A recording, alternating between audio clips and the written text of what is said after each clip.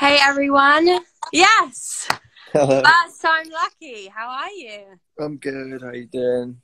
I'm good. How's quarantine? It's not bad. Yeah, it's all right. How's quarantine for you? It's okay, I'm kind of enjoying it. I'm working out more than I probably ever worked out in the last 2 or 3 years. Yeah. I'm cooking, which is really nice. Never really get a chance to do that. So I feel Good for really you. relaxed. Huh? Good for you. I know. I I feel so productive. I can't really cook. I did a little cheese on toast last night. That's good. That's better than nothing. Yeah. What Yeah. what have you been doing to keep yourself busy? Um. All sorts. For the first week, I was spending a lot of time on my phone. Mm-hmm. And I realized that it was 7 p.m. at night. It was one day I was on my phone and then I looked at the time. It was 7:30 at night and it was dark outside and I was like, I've literally done nothing today. Mm-hmm. There's not one thing today that I can look back and say, oh, I did that today. Yeah. And it was a whole day disappeared and it was really scary for me. So I feel I decided that I you would guys have are. a schedule. Yeah. I decided to have a schedule Mm-hmm. that I would go to every day. So I'd write a song every day. I'd spend time with family. Mm-hmm. I'd have some TV time, and then I'd have something artistic. Maybe I'd draw or learn something new and meditate. And I've been a lot healthier and a lot better for it. Yeah, I feel like you guys, you're always out on the road and you're always out and about. It must be kind of nice to take a couple weeks, maybe a bit too long. It's been a lot of weeks. Yeah. But just a couple weeks, chill out, do what you want to do, and spend some time on yourself. Yeah, definitely. What do you miss the most about not being out there, not being in front of people and performing?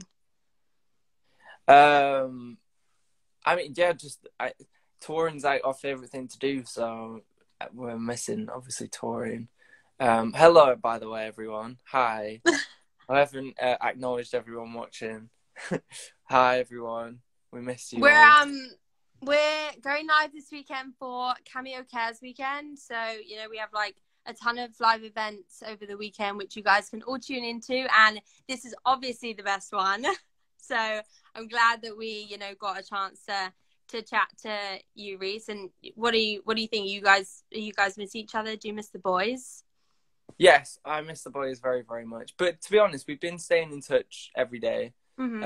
And we have little we've been having Zoom nights, so where we'll all sit on Zoom and we'll just chat and have a little bit of a party together. Yeah.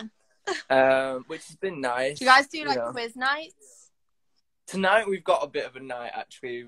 We're gonna see each other and just play some games and stuff. But not a quiz night yet, but we will for sure. We need to do some kind of pub quiz.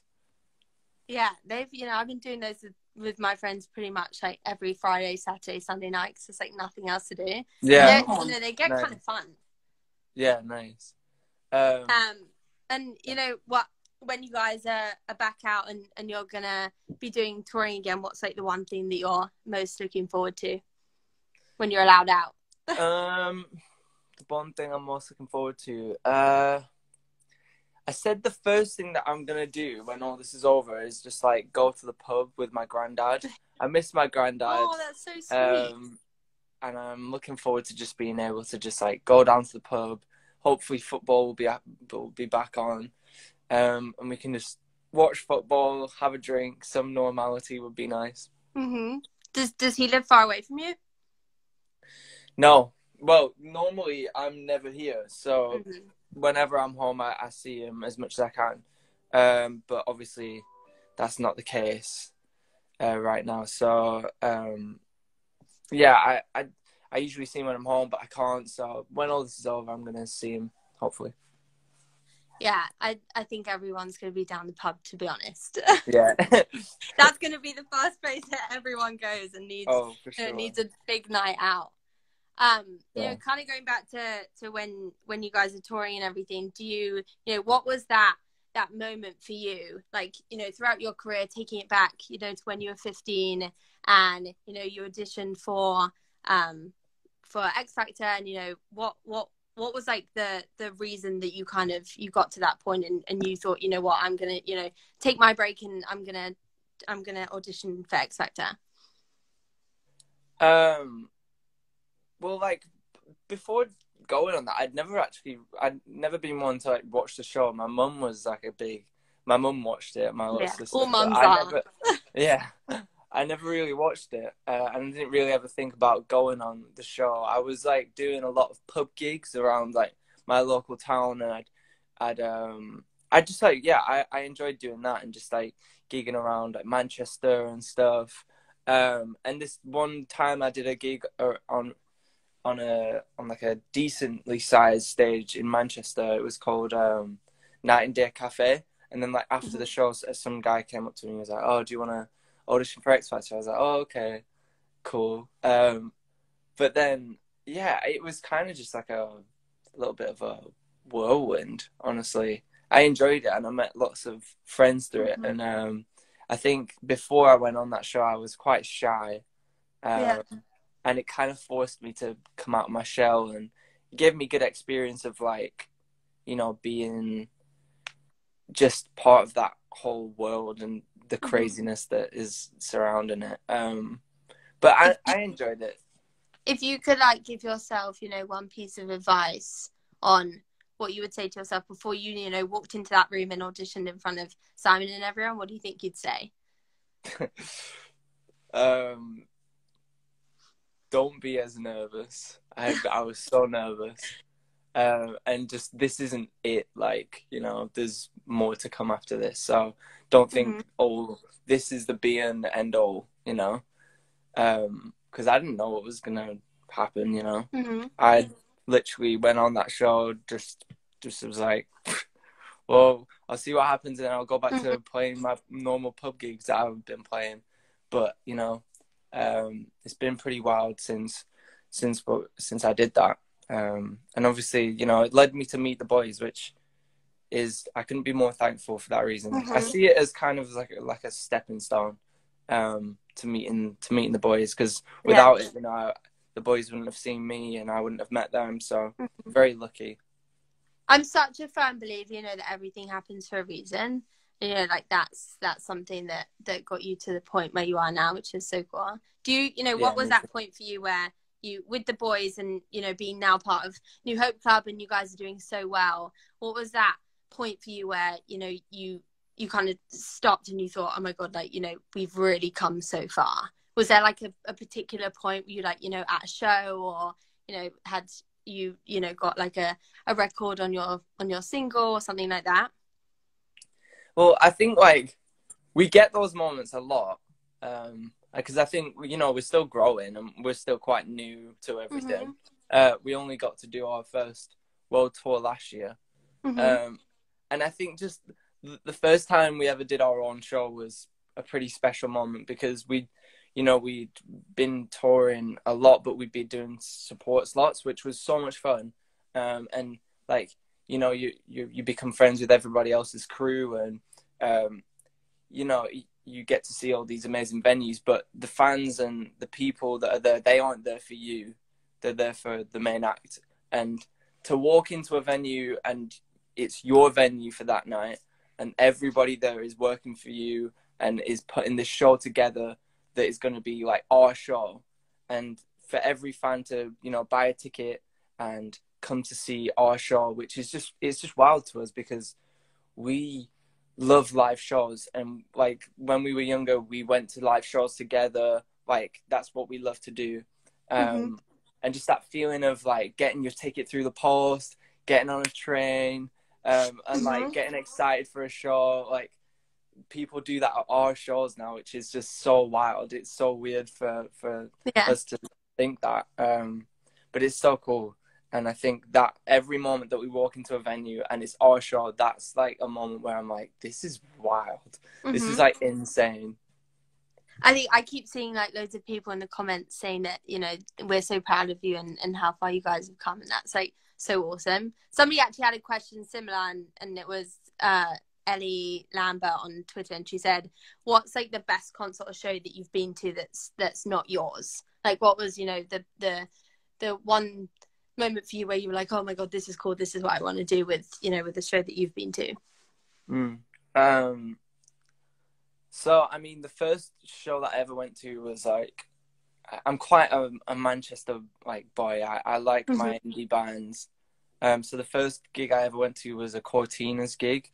Cortinas are like a band that are pretty big in Manchester. Well, like the biggest band in Manchester.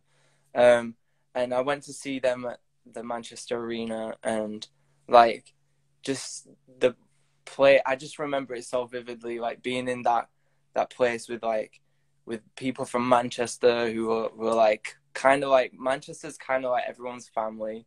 Like everyone just loves like the same kind of music, and every single person in the arena was like singing the songs, and it just felt so special, just having that hot sense of community inside that building. I think that was pretty much like from then on I was obsessed with like live shows, and I was in a music school and we put on a live show every year, and just like I was just obsessed with live shows. And I went to Leeds Festival too. I think I loved that very much. I got to see like Green Day, and that was sick. I mean, all live shows that I see, I'm just like in awe. What's like going back to Leeds Festival, what's like if you could play at one festival, what would it be? It's got to be Glastonbury, hasn't it? Surely it's got to be Glastonbury. Such a shame it's like postponed this year, as of everything else. Yeah, I know. Yeah. Well, I mean, like Glastonbury is amazing, but I mean, for me, I'd probably say Leeds because it was the first festival I went to. Yeah. And it's quite close to home. And Leeds Festival is just so much fun. Are you a football fan? Yeah, a big football fan. What team? Blackburn Rovers. All right. That's okay. I'm a United fan. Oh, okay.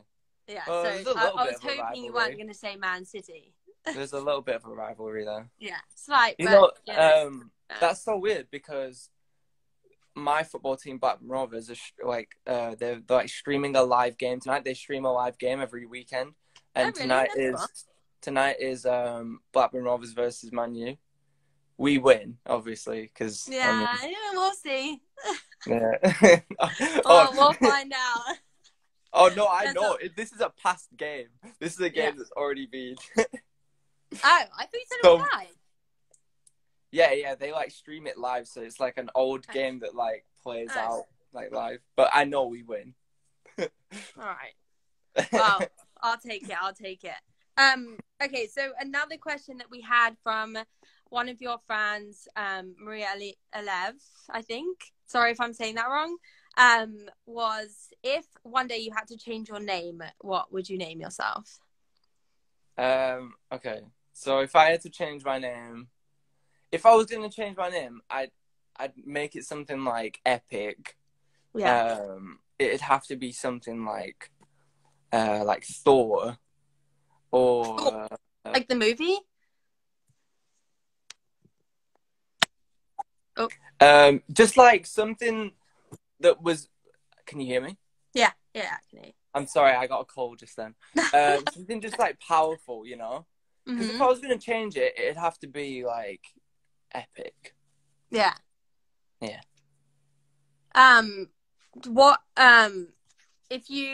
Another one we had was from Sean's New Hope. What's the best music advice you've ever been told? I think advice I always go off is that, you know, hard work will never let you down. I think that I'm living proof of the fact that no matter how small of a town you come from or where you come from or what background you have, you can always make something of yourself. You can always follow a dream. You can always do what you want to do if you work hard enough, and you channel it as much as you can. I think that hard work is just like, it's not gonna let you down. Yeah, and my dad told me that. He makes me work hard every day. And I know like a little bit. I was watching your X Factor interview earlier, and did you you said a little bit about your dad, like being a big inspiration for you for music when you were growing up. Like, aside from your dad, who do you think, like, if you could pick anyone, famous or not famous, who do you think was like your biggest inspiration growing up to follow in the footsteps of? I had loads. Like, I had obviously like loads of bands that I really liked. I was obviously a very big Beatles fan, as I'm sure any musician is. But like, I loved the Beatles. I loved like Stone Roses and like Oasis, obviously, and just like I just loved like old indie bands like Arctic Monkeys and Cortinas. I just was obsessed with just the music that was coming out of like Manchester, and I think obviously my family are a big inspiration to me as well, because they're very hardworking people, and I think that I've channeled that into my music, and I work hard through that. What do you think, like, your if you could kind of go back in time and predict, what your life would be like, what pre, being a singer and going on X Factor and doing that, what did you think that your life would be like? What do you think you'd be doing? Well, I knew I wanted to do music. Obviously, when I was doing it in pubs and clubs and stuff, I did know I wanted to do music. And obviously, I was part of my music school. So I was always in and around music. But I didn't know I was going to do it as a job. So I was like just doing it as a hobby, like most people do. Yeah. But I think that, there's a certain point that when you have to decide, like, oh, I'm going to actually do this. I'm going to leave. So I left school, I literally just threw it all at the wall just to see what stuck. I was literally like, I had a decision to make, and I just said, I'm gonna work hard. I'm gonna see what happens. If it doesn't happen, then hey, McDonald's ain't so bad. I can just get a job there. I think that's good advice for everyone. Follow your dreams, right?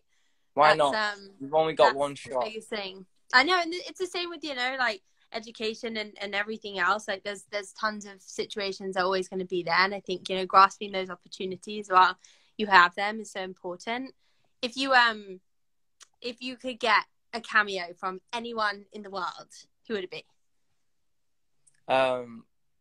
Some of the Office cast, for sure. I'm a huge Office fan. Yeah, I'm a huge Office fan.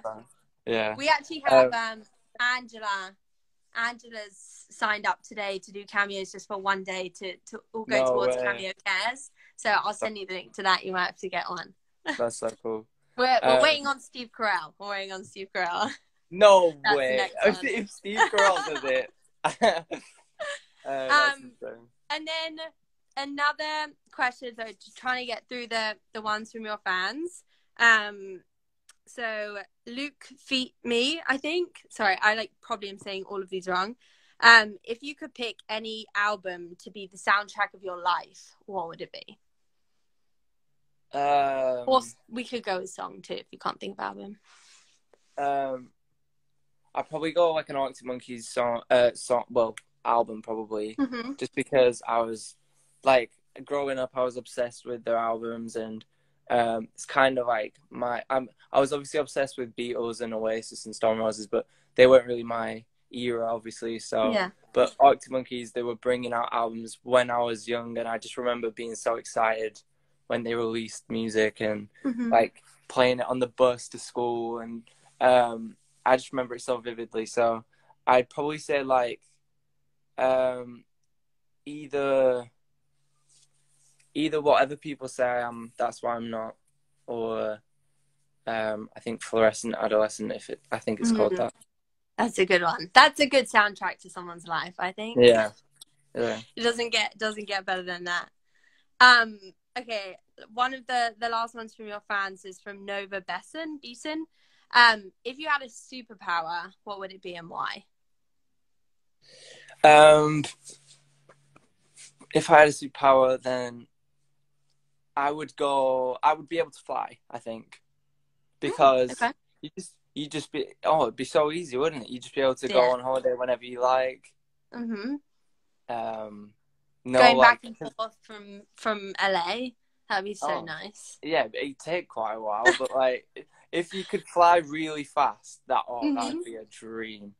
Well, I don't think, if you have a superpower, I think you can, if you were to wish for a superpower, you can wish for whatever you want. You could wish to go, I'm like not very good with speeds, but maybe like, I don't know, 5,000 miles an hour. Yeah. Well, I think it'd be between that and being invisible, because being invisible could be fun. Because think of the places where you could go if you were invisible. You could just be like chilling in the Queen's house. Yeah. You could just, be a bit creepy, but you could go anywhere. It'd be sick. Yeah, but you also couldn't really you couldn't hang out with them. You just have to watch them. Yeah, that's what I mean. That's why it'd be a little bit creepy. Yeah. It'd be cool to go and have tea with the Queen. Yeah. But I'm not sure. I'd want to watch her having tea, but that's a good one. I think I'd. Or you could haunt people. You could haunt like your ex. Yeah. Spook them out. Yeah, I'm sure I'd love to do that. Okay, and then we have a couple of questions from Blake and George. So they both gave one question each. One, actually, I really want to hear the story behind. So Blake asked, what show did your appendix break it at? Oh, my goodness. And I did not know this story, so this is nice one, Blake, for bringing up a horrible memory. No, so basically it was so we did these shows in the UK. And it was kind of our first ever tour.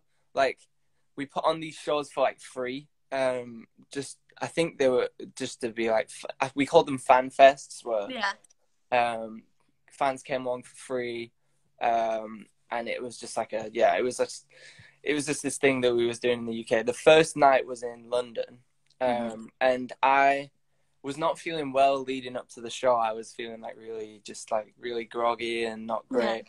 But the night of the show, I just drank some Lemsip. Do you know Lemsip?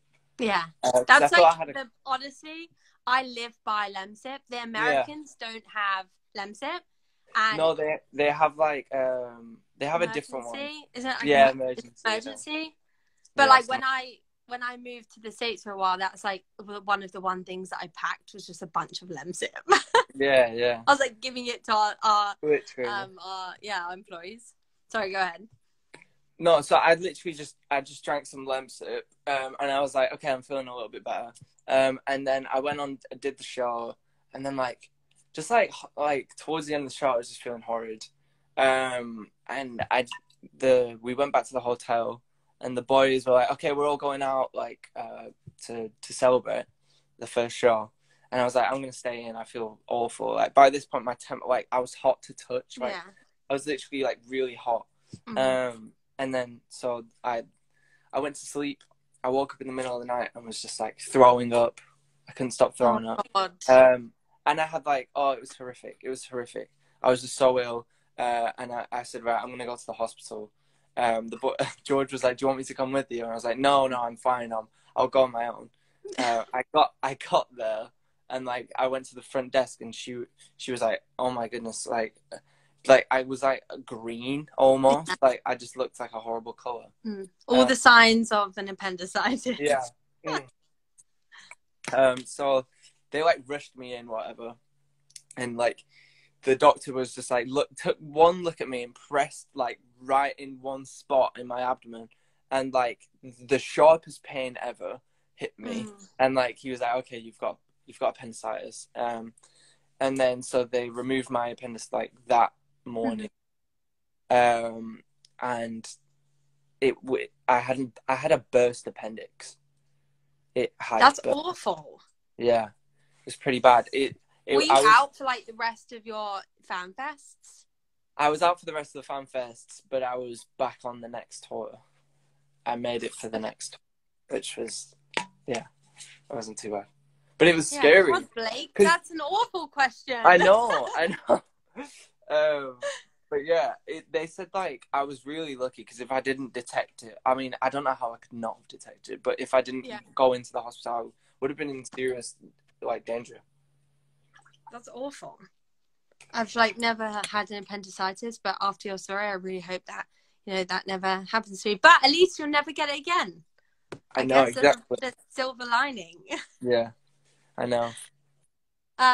Okay, last question, and we ask this for everyone who starts at Cameo as like a new employee. We ask them what is their death row meal. So if you were to put, it's kind of morbid, but if you were to be put on death row tomorrow, right? What is the last meal you can have? Breakfast, lunch, and dinner from wherever you want. Starter, main course, dessert, wherever you want. What would your last meal on earth be? Okay, so starter. Starter, I would have like fried brie, with like the bread that you can like dip in. I love that so much. And then for main, this is difficult. I'd probably go. Let me think. No, if it was my death row, I'd have my mum's Sunday roast. Like my mum's Sunday roast. That's a good choice. And then my dessert. There's nothing more comforting either than like a Sunday roast. I'm sure you're not feeling good if you're about to be on death row. Yeah, and the Sunday roast probably does the trick. Yeah. And then for my dessert, I'd probably have carrot cake. Okay, I like that. I think mine's like pretty simple. I'd go with camembert, I think, for the starter, but I'm pretty with you on the rest of the meal. Nice. I like that. We actually missed out George's question by accident. So I saw that. We're gonna Everyone's going absolutely crazy in the comments. I know, I just saw it in the comments. Sorry, George, we haven't forgot you. His one is, when are George and Blake's birthdays? Oh, I knew he'd ask that. Oh. This is a very good test of your friendship. Okay, guys, help me out, please. You can't look at comments. Okay, I won't look. I honestly, oh my goodness. So I know George's is in March. Okay. I think. Blake's. Any idea on the date? Like March is a long month. I think it's March like 7th. Wrong. Oh. Is it March? You get one. You get two tries. Is it March though? It's March, yeah. Okay. Blake's is October. Yeah. Come now on. You just got to get to the dates. You got one more try for each of them. Is there a 9 in Blake's? No. Oh, okay. Just testing you. But there might be one in the other. Oh, George's is October 2nd. No. Yeah. You're right. No, Blake's is October 2nd. Oh, George's. Yeah. Blake's is October 2nd. For sure. Okay, and what about George's? George's is March. I know it's March. So if Blake's is October 2nd, George's has got to be. Oh, is George's in the 20? 20 of them. Oh, goodness sake. Listen, we'll just go through every day of the month. So it's got to be in the teens. It's got a 9 in it. I'll give you a clue. Oh, is it 19? No. Oh, 29. The first one. Is it the 9th? The 9th. Oh my goodness. There we go. We got it. We got it in the end. That's Oh one my thing you have to goodness. learn in quarantine is George and Blake's birthdays. I By the know. time quarantine's over, that's what you gotta know. I'm not good with birthdays. Yeah. When's yours? 13th of August. All right, so we got that one. I know that. It's not that I'm a bad friend. It's just that that's not something that I like. My brain chooses. It doesn't understand dates. I don't know why.